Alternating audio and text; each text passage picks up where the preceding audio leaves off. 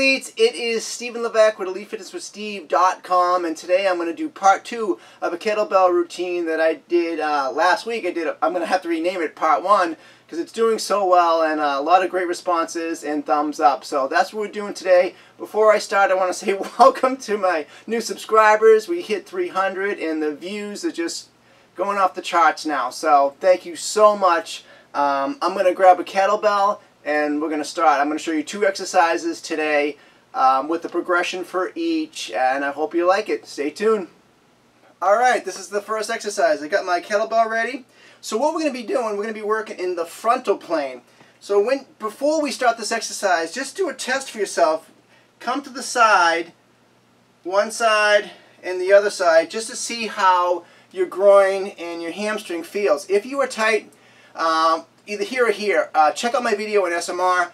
You want to make sure you are ready to go and warmed up before you do the exercises. We don't want to pull anything. So what the exercise looks like is when you come to one side, that foot needs to come off the ground. You need to have that just like that. It has to come up. It's not just rocking back and forth. So as we come to a side and I'm coming up, then the kettlebell comes and taps. This side comes and tap it. Now, I like doing this like 8 reps. It's completely up to you depending on what weight you're using, whether it's lighter, whether it's heavier. You'll find your pocket. You just come down. What you don't want is excessive lean forward.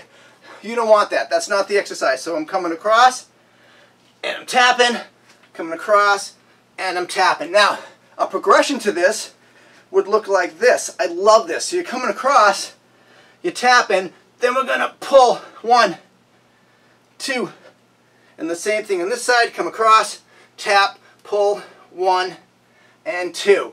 And that is the progression. I'm going to get a different kettlebell and I'll show you exercise 2. Alright, are you ready? So this is exercise 2. So with this exercise, you've got a choice. You can either have your feet like 6 inches, or you can have them together. And I, to be honest with you, like having them together. So what we're going to do, same plane, frontal plane, we're going to step over like that, open up the hip, and this leg, this foot, is going to be pointing this direction while this one stays straight. So, but when we do that, when we step across, it's going to look like that, and you're going to shoot the weight off, just like that.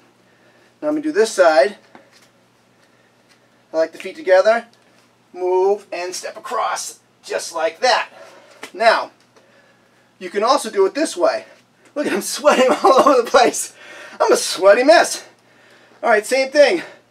If you're more comfortable to have your feet open a little bit, that's fine. But I tend to have my feet closer to this one. So, again, I'm going to step across and go like that. And I'll show you this way. Make sure I'm in the camera. Step across. Well, see, that wasn't a good step. Step across like that. And that's the key. For me, I'm always judging my own form. And form is the key, to any exercise. But I am so adamant about getting, the direction of your feet right and all that other stuff. Because that's just how I am. So, a progression to this would be, we come to the side and you want to hold it. Oh! Just like that. That wasn't even a good hold. Let me try that again. There we go. That's a better hold. And then the same thing with this side. Same thing with this exercise. You have that isometric hold. Look, I'm sweating everywhere. On top. If you like what you see and want to see exclusive content, you can go to EliteFitnessWithSteve.com. Let's try to get 30 likes on this video, and again, if you want to subscribe, hit that subscribe button and the bell notification button. This is Elite Fitness with Steve. Take care. Peace.